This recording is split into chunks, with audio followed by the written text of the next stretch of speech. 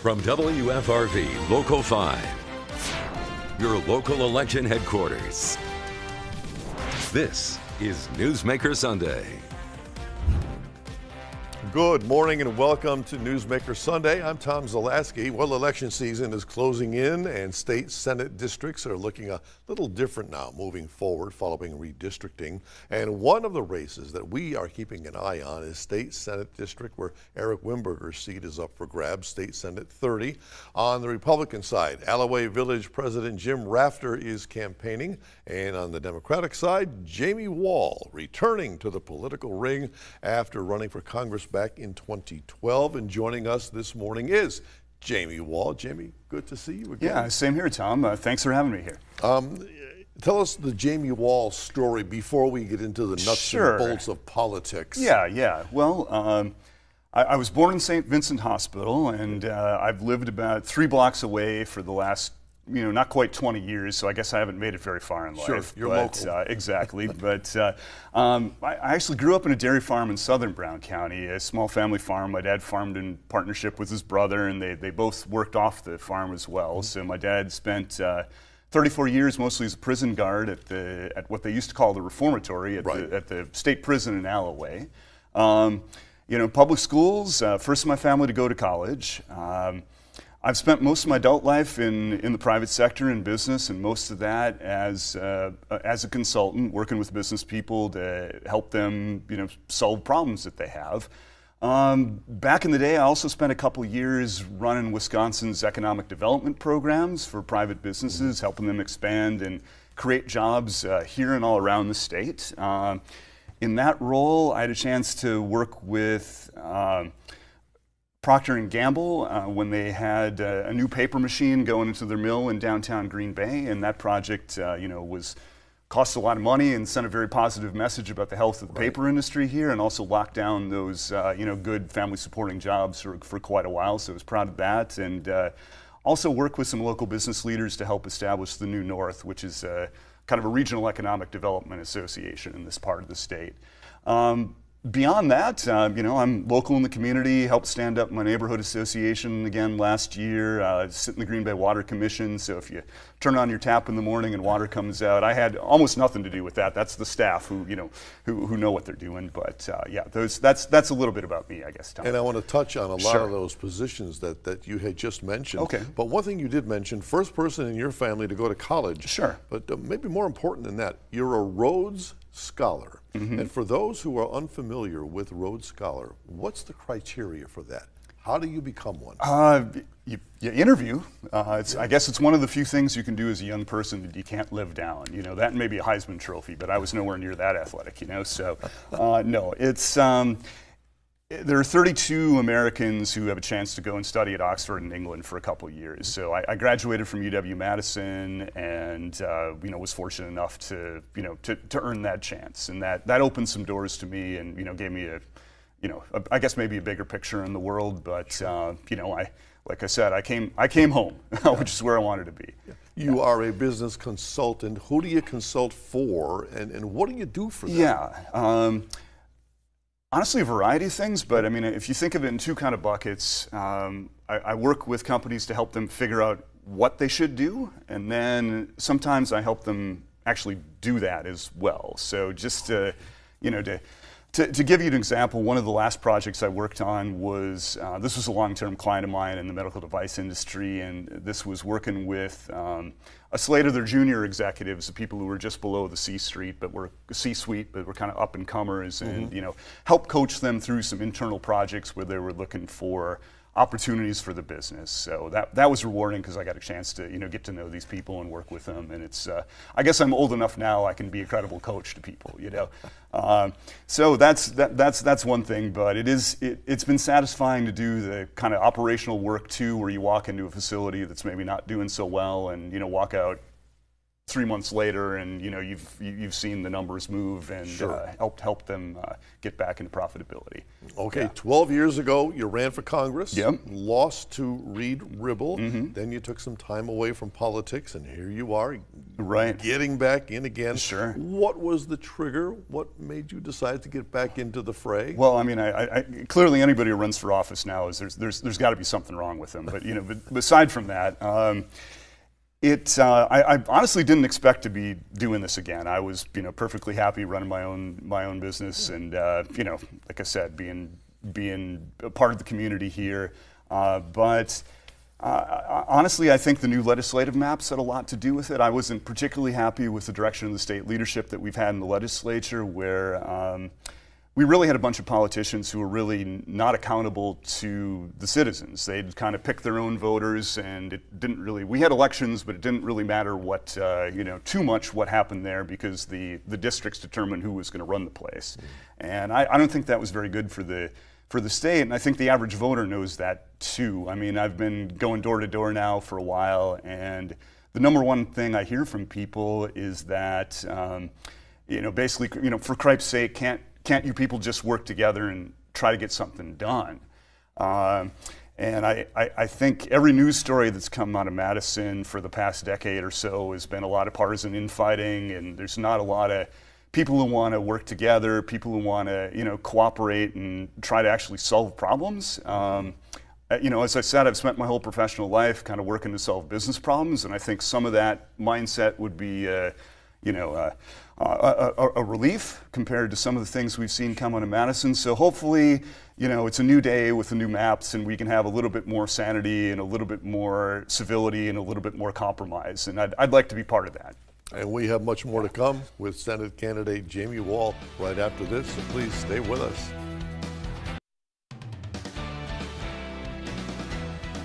Welcome back. Our guest this morning, Jamie Wall, who is running for State Senate District 30. Over the past few years, you've been active in the community, to say the least.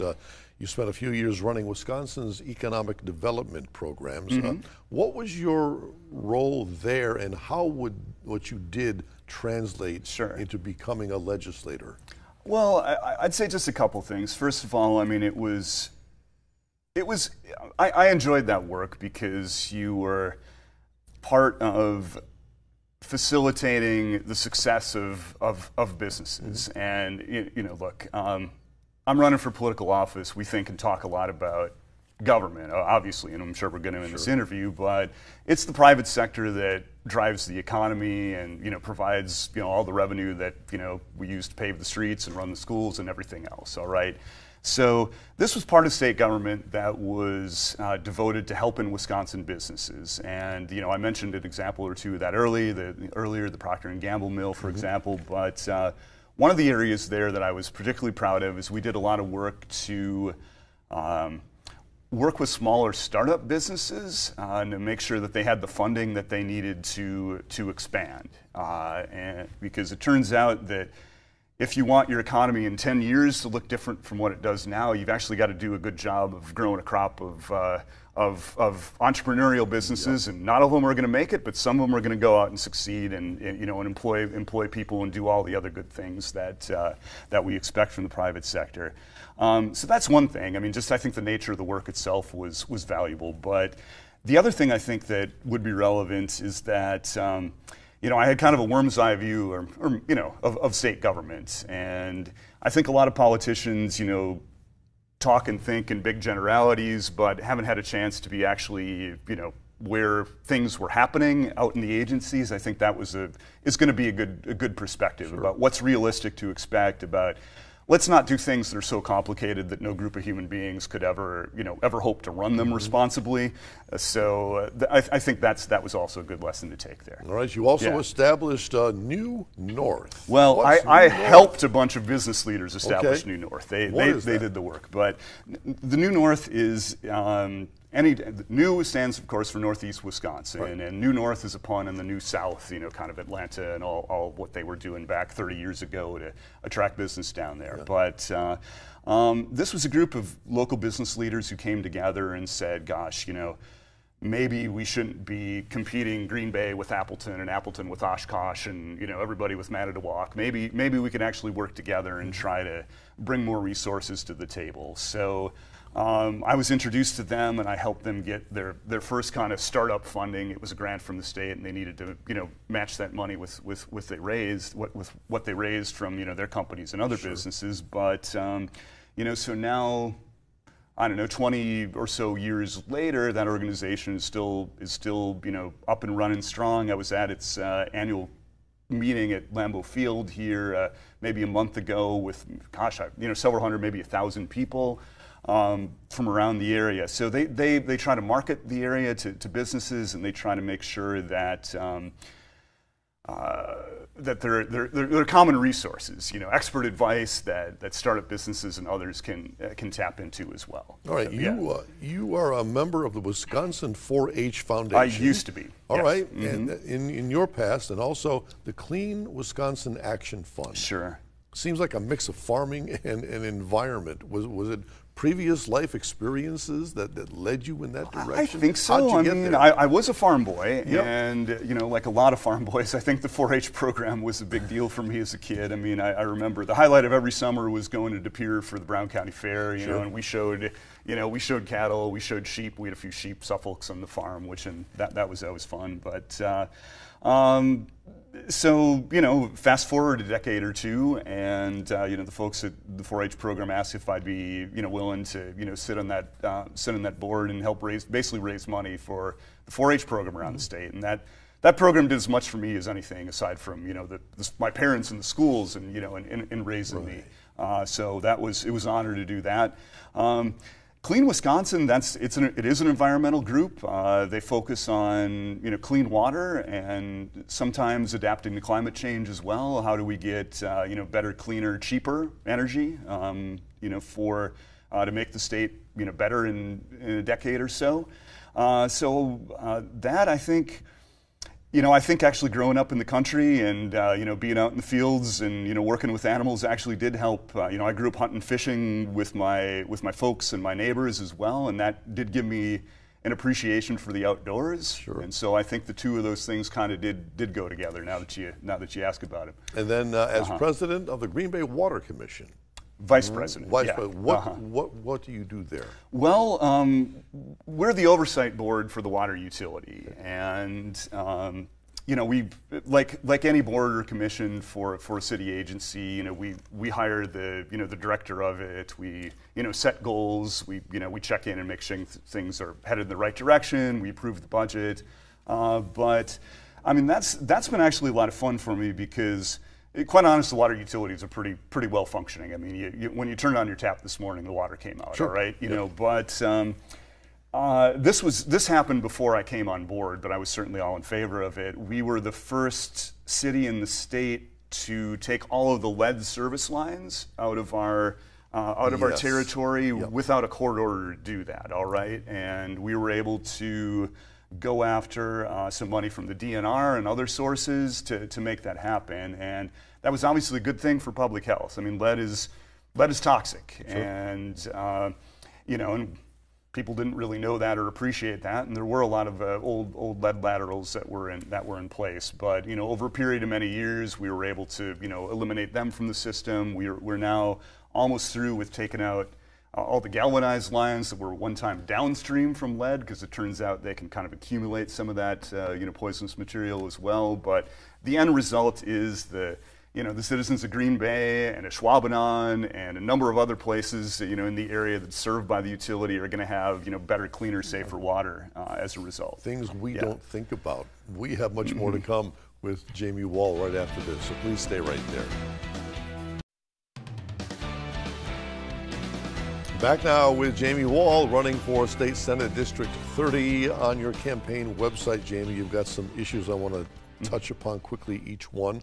Housing costs. Oh, yeah. What needs to be done there? Well, look, I own my own home, and its cost has gone up, or its market price has gone up pretty substantially in the past few years. So, I mean, that's great for me, but it makes it harder for young families who are trying to, get their first home. Actually makes it harder for renters too, because rent prices go up and down in tandem with home prices. So, I mean, this is part of just a general sense I get when I'm talking to people at doors that, the economy's doing well in a lot of ways. It's pretty easy to find a job now if you want, but, some people are feeling pinched, and anything that we can do, in state government to help with that. And I think, with regards to housing costs, we should make it easy as possible to, to build new housing, to increase the supply, whether it's single family or apartments, condos, all of the above. I also would like to see the state do more to help first-time home buyers who, don't have the equity or might be scraping to come up with a down payment. There's some models in other states where we've been able to, that they've been able to provide bridge funding to, kind of get you to the last 10 yards into the end zone to afford that mortgage. Yeah. So, I mean, those are a couple examples of things that should happen there to, help young families and everybody else who's concerned about housing prices. All right, health care. That's a big one. How do you wrap your hands around that? Well, I mean, if we could talk about this for another 4 hours, not 4 minutes. But look, when my mom was sick, I mean, I learned pretty quickly how medical bills could pile up, and she had good insurance. I mean, it was all right, but it's something people worry about, and something people, families have to think about around the kitchen table.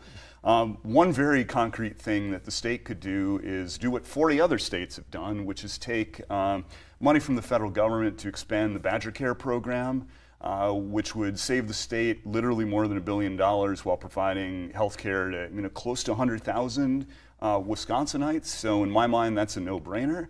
And there's other things that we should do to help keep a lid on prescription drug costs, to make medical prices more transparent, and that helps kind of keep pressure down in costs as well, because people have a little bit of choice of where they can spend their healthcare dollars. As you run for office, people want to know where you stand on the abortion issue. Sure. Well, I mean, fundamentally, Tom, I don't think I know better than the women of Brown County. I mean, I trust them to make decisions about, one of the more intimate parts of their lives without my supervision. These are conversations that should be had between a woman and her doctor, not a woman and her state senator. So, I mean, that's where I stand. How big of a factor do you think the abortion question is going to be, both on the state level and the national level come election day? I mean, I think it's a real issue. It's legitimately on the ballot. We've seen in other states where Republicans have pushed through some pretty stringent abortion bans. There's a Republican state senator here in Brown County who wants to outlaw in vitro fertilization and some forms of contraception. That seems just crazy to me. I think we should let families make their own decisions without the involvement of politicians. I do hear about it from people on the doors. I think there are a lot of women in particular, but also men who sort of looked at the Supreme Court striking down Roe v. Wade and shook their head and said, the government ought not be taking rights away from people, which is what it seems to have happened here. We are back to wrap up with Jamie Wall right after this, so please stay right there. And we are back with the Democratic candidate for State Senate District 30, Jamie Wall. Jamie, you know what's going on down in Madison, loggerheads. The Republicans have no use for this governor. It is gavel in, gavel out. Are the days of reaching across the aisle over with? Is it simply a matter of numbers? We've got more of them. We call the shots. Well, I don't think those days should be over. I think there is room. Not everything needs to be a knife fight all the time. You can't take the politics out of politics, but we've got some real problems in Wisconsin, and some of them, if you had a group of reasonable people who could get around the table and could get the facts together, you could probably hash out a compromise. Now, what's happened, and again, this is in part because of these crazy gerrymandered maps that we've had here, is that the Republican majorities have been able to say, look, it's my way or the highway. Right. We have the numbers, we're not accountable for the voters, and we're going to do what we want. But that's not the way a democracy should work. It's not healthy for the state, and I think it means that we haven't been, we haven't had a chance to look at things like anything from how the schools ought to be funded to, what should the state's prison system look like? And people are going to disagree, but some of that is just dollars and cents and what makes sense. And that's how I've spent my career. If you want a partisan bomb thrower, I'm not your guy. If you want somebody who's going to go to Madison and empower the same people who've been tying the state government up in knots for the past decade, I'm not your guy either. But if you want somebody who's going to work hard, who's going to listen to his constituents, and who's going to try to do the best you can for them, well, I'd be honored to have your vote. All right, you are looking for Senate seat number 30, District 30. Your pitch, sir, as to why people should get your vote. All right, Get their vote. Look, the Green Bay area, Senate District 30, by the way, is Green Bay, Ashwaubenon, Alloway, Bellevue, De Pere, and then just a little bit of the towns of Ledgeview and Rockland to the south, all right? So this is a good place to live. I certainly enjoy it here.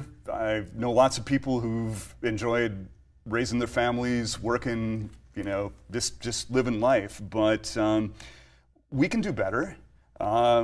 There are a lot of people out there who I think need their elected leaders to understand their problems, to listen to them, and to try to take that to Madison and try to work to make their lives better. And that's exactly what I want to do. I think I've done that in my business career. I'm a problem solver by inclination and by training.